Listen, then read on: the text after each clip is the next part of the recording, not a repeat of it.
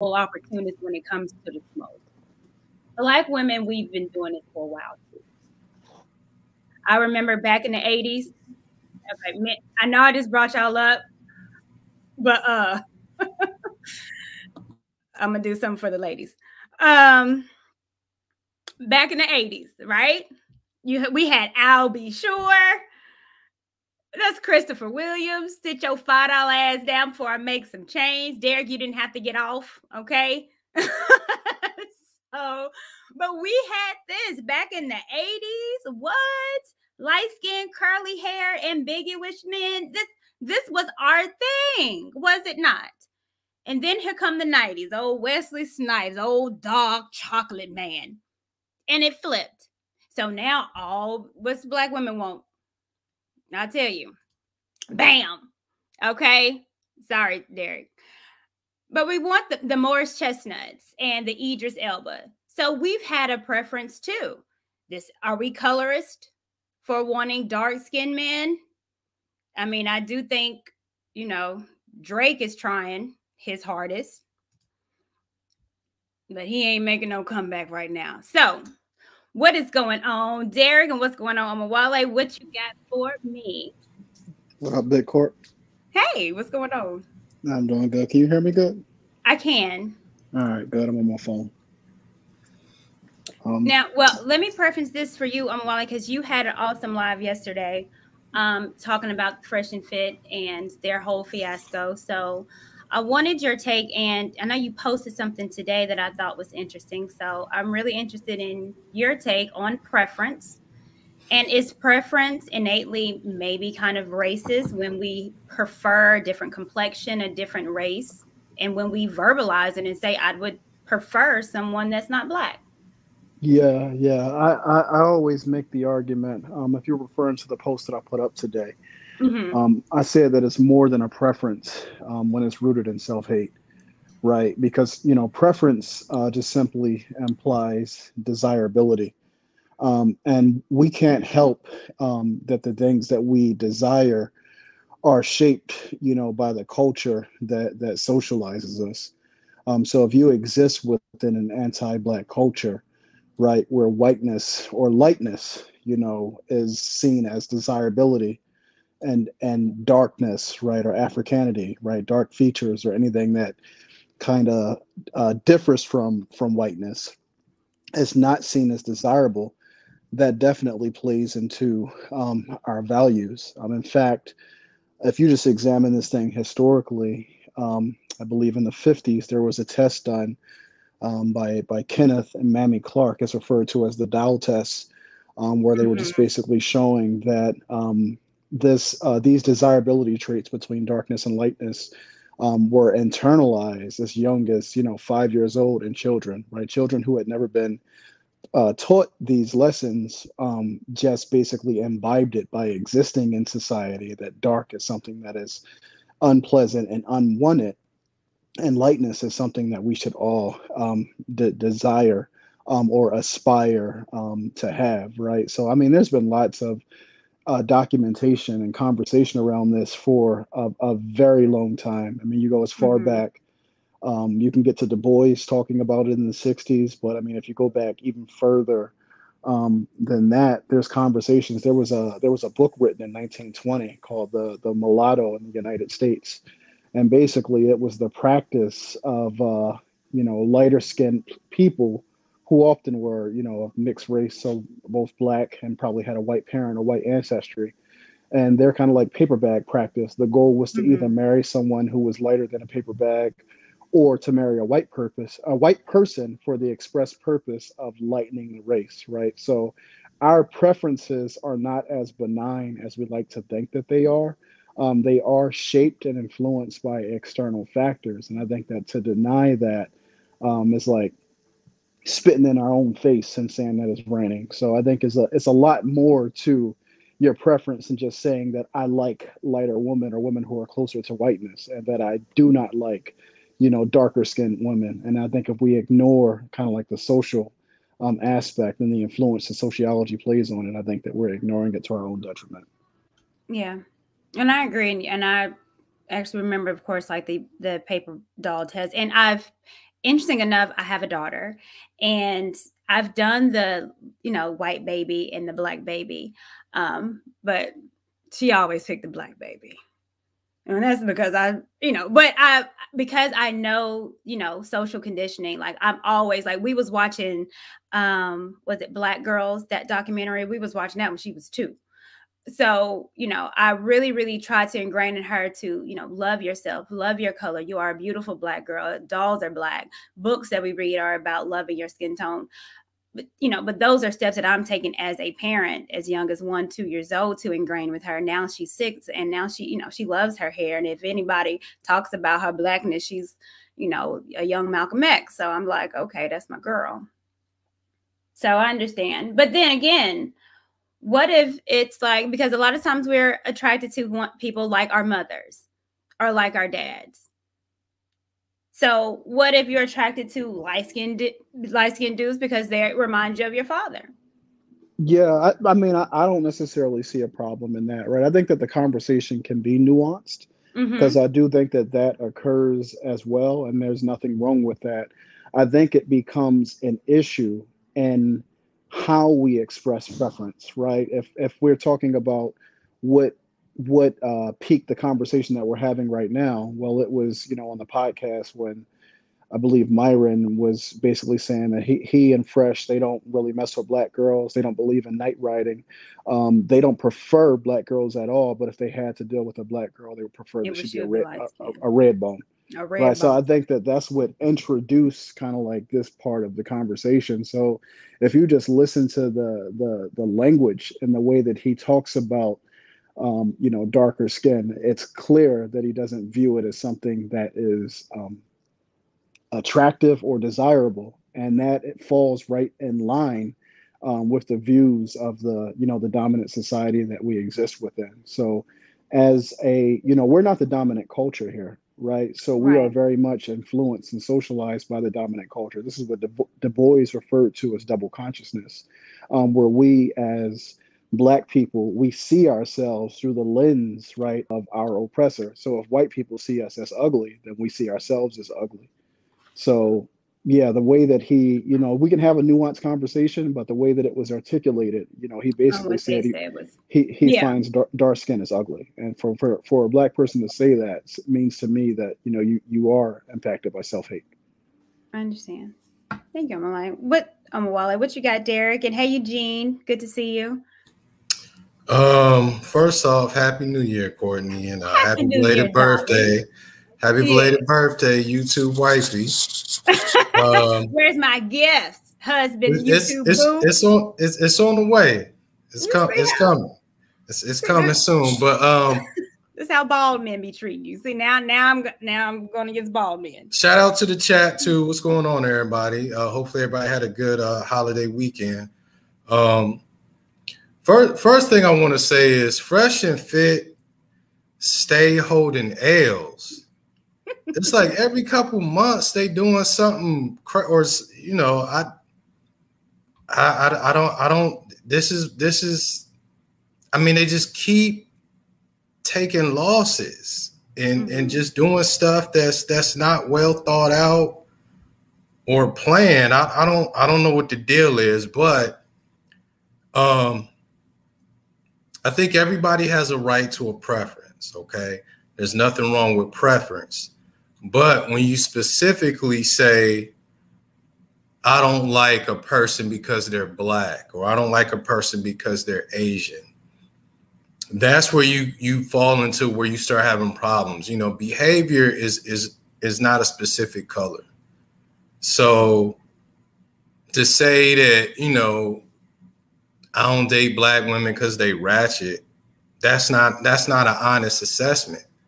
Because there's ratchet, and I've heard them try to clean it up before. There's ratchets in every race.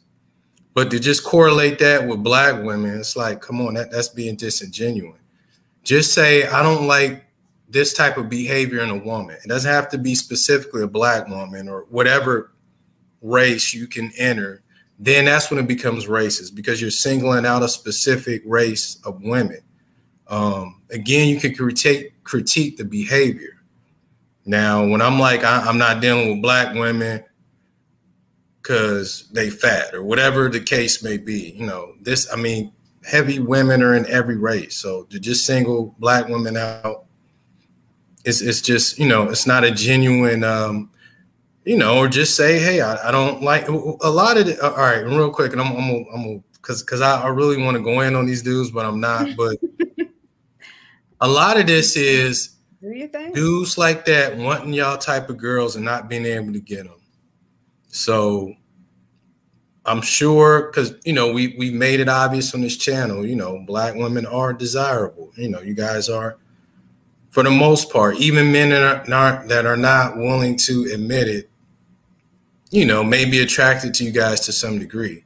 So them being black guys or perceived as black guys, which are not FBA or ADOS, that plays a part too. And I'm not trying to be funny about that, but a lot of times some people, you know, that are black may not consider themselves the same, you know. So a lot of that perception of the westernized, what they see on TV from other countries, people kind of believe it. Remember when I told y'all about dating girls that were black like me, but were from Jamaica or Haiti or Africa, their perception of black people.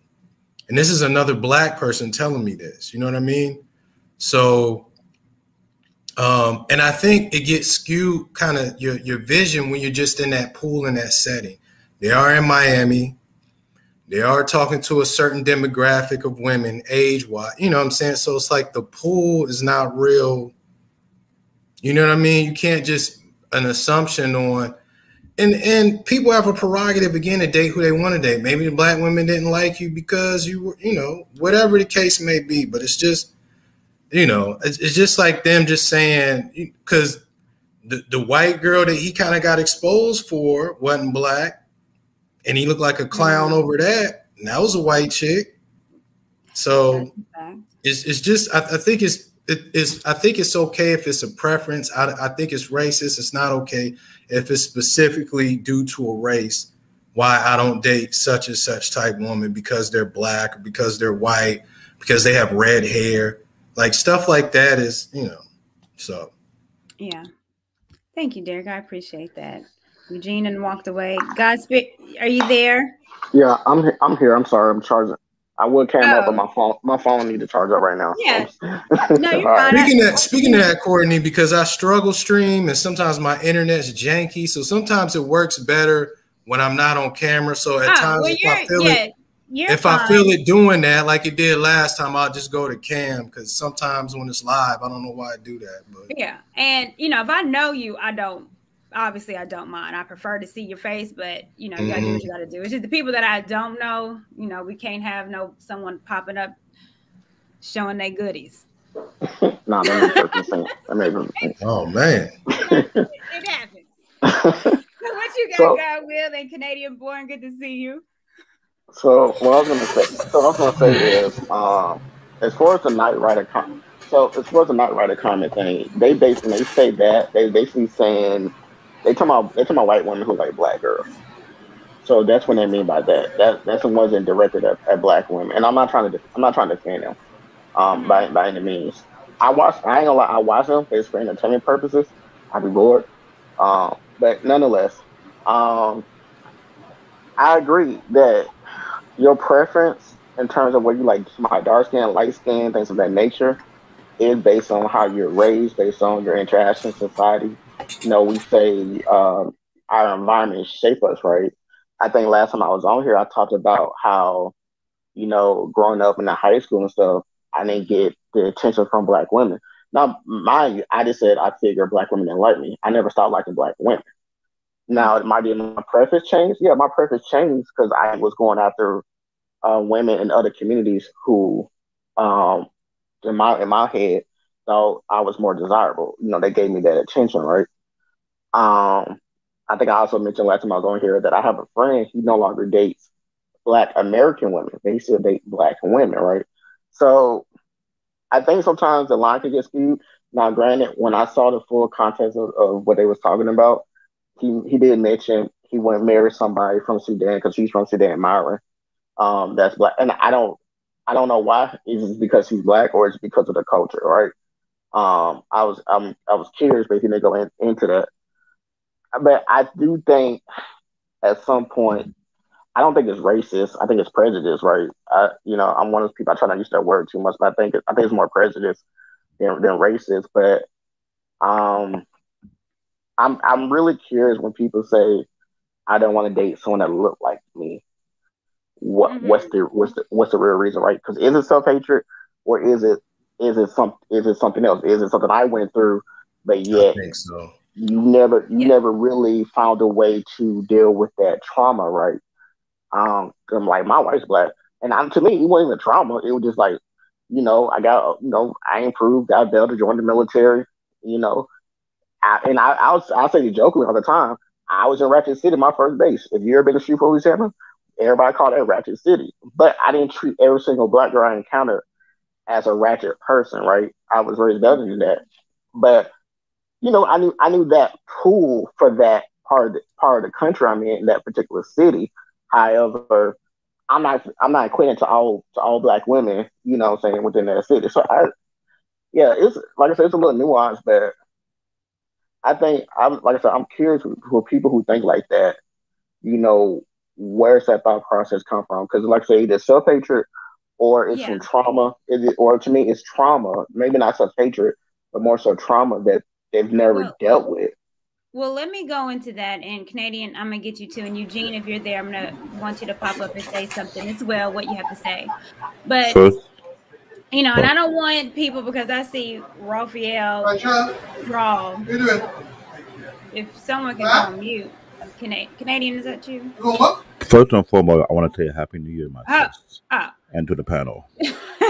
Thank you. Hold on one second, Canadian. I'm gonna put you on mute. Let me say something real quick, and then I'm gonna get what you have to say. Thank you. So I remember, again, y'all know I show my Christopher Williams and my I'll Be Sure.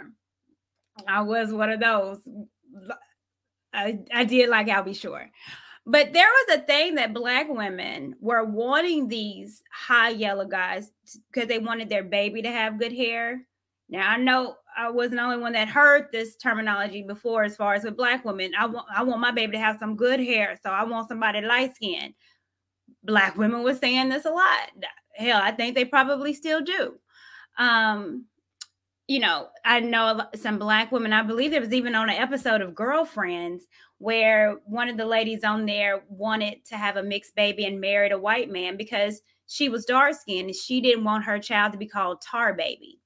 And so she wanted to marry a white man to have a light skinned baby with good hair. These are things that black women do as well. So I'm not just getting all into Fresh and Fit for their ignorance of what they had to say. Again, I agree with the preference. But when your preference makes you downgrade and degrade other people because you don't want them, then that's disgusting to me, whether it's a woman doing it or whether it's a man doing it. Have your preference, but shut the hell up talking about black women, because we are not all the same. And just because you had a bad experience with a black woman, that's on you. And quite frankly, I probably see why they had a bad experience with a black woman. Fresh come on, he's lame. Is Courtney is Fresh cute to you? No. So again, what about hold on, mama. What about Myron? No. Well, there you go. I mean, you can't make the women like you, yeah. So you know who Fresh is? Fresh is, think of Biggie. Obviously, he's not as talented, but what I'm saying is, majority of women would tell you they don't like Biggie, right? Biggie's not attractive. But when Biggie got the success, got that money, and to me, that's who Fresh is to me. He's maybe from Purpose of Miami, he's Miami's Biggie, so to speak, right? And so it is, that's funny. He said he used to be fat too. Yeah, say that with Kodak Black. Well, hold on. Fresh is not I'm a Biggie fan. Okay? He'll tell you he's black and ugly as ever. However, he stayed Gucci down to the socks. Like, he's cool. Biggie was a cool big man. So I can understand he can still get a little woman because, he had charisma. They don't have any. I was saying from a look standpoint, but I get what you're saying. Biggie had more character. I get what you're saying. Yeah. So, Court, your point about black women and preferences as well. I think that those preferences are equally rooted in self-hate. But I think Mm-hmm. it's a lot more obvious when you hear black women say why they want to get with a light-skinned man. They don't hide it. They'll say it's because I don't like my hair. I want my child to have good hair. I want my child to have lighter features, right? So Mm-hmm. when we start having these conversations, and I think somebody asked the question, is it self-hate or is it trauma? Well, I feel like to live in an anti-black world or exist in an anti-black world as a black person is a traumatic experience in and of itself, right? When all of your experiences that you see in your group and people who look like you are shown that you are devalued and you are not wanted, then you're going to want to try to escape that particular burden.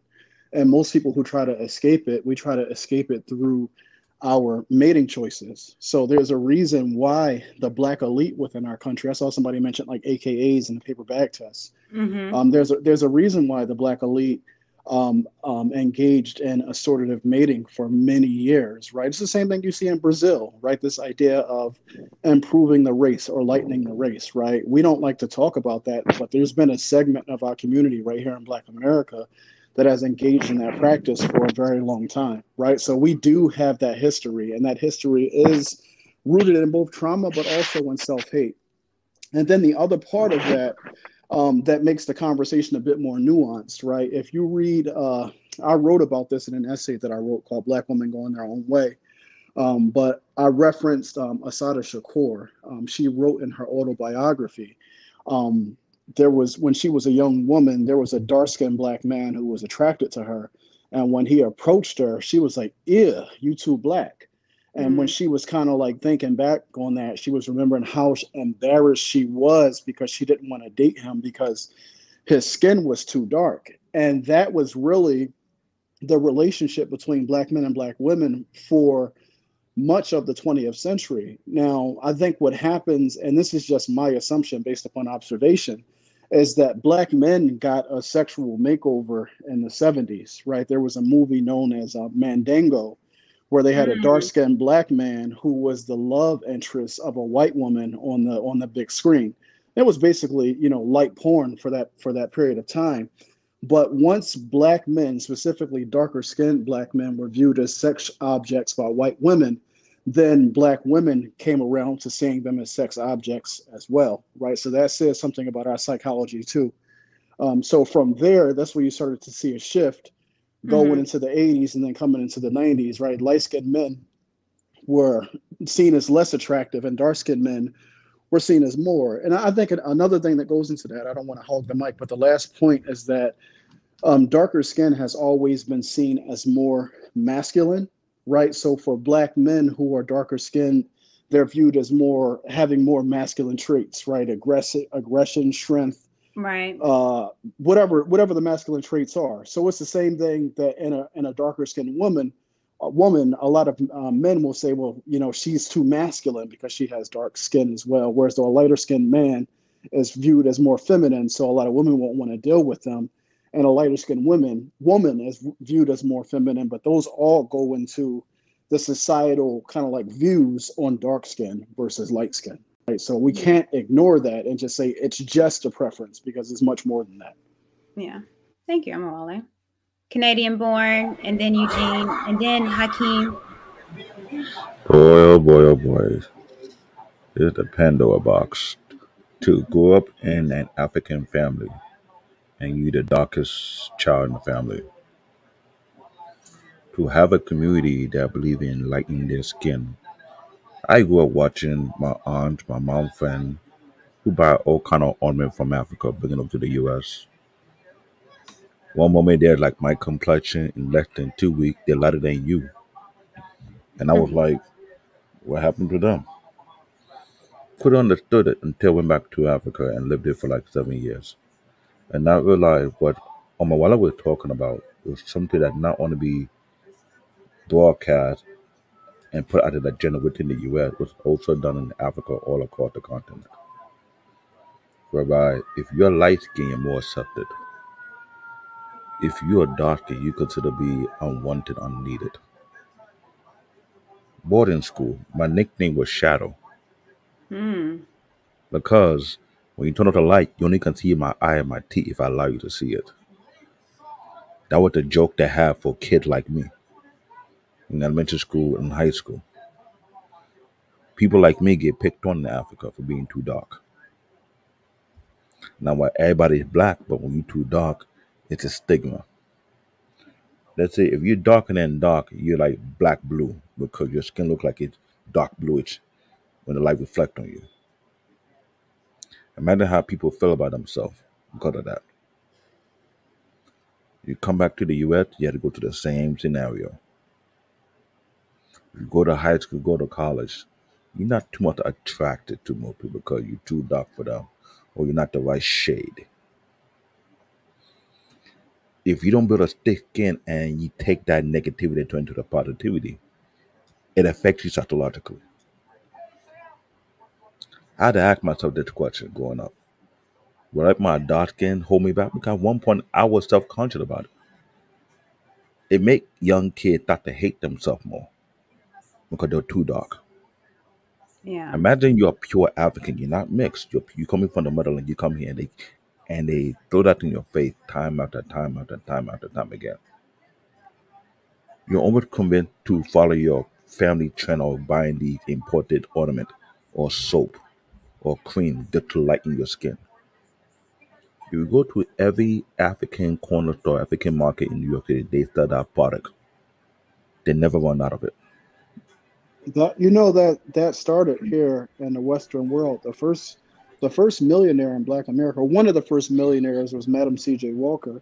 So if you understand the history of the Black beauty and skincare market, she used to market her products as she would say, "You too can have a fair complexion." It's Mhm. literally on the marketing, right? So Black people here in America were very much engaged in skin bleaching at the beginning of the 20th century. In fact, it wasn't until about the late 19 teens, like 1915, 1916, where the pro-black movement via the Garvey movement, where Garvey came and said that black is a badge of honor and black is beauty, right? And pro-black was in full swing. Then people stopped trying to bleach their skin, or at least the masses of us, right? The elite were still engaged in paper bag testing and things like that, right?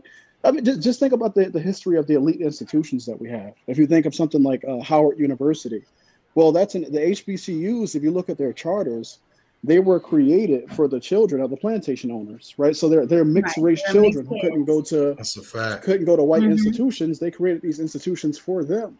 So they had no interest in uh, mixing back in with the rest of the race. Their goal was to continue the process of becoming lighter until they were made white, right? So we have to understand these things. So when a Canadian born talks about bleaching in Nigeria, that same phenomenon happened here in the United States. It's just what we had that Nigeria hasn't had is a pro-black movement.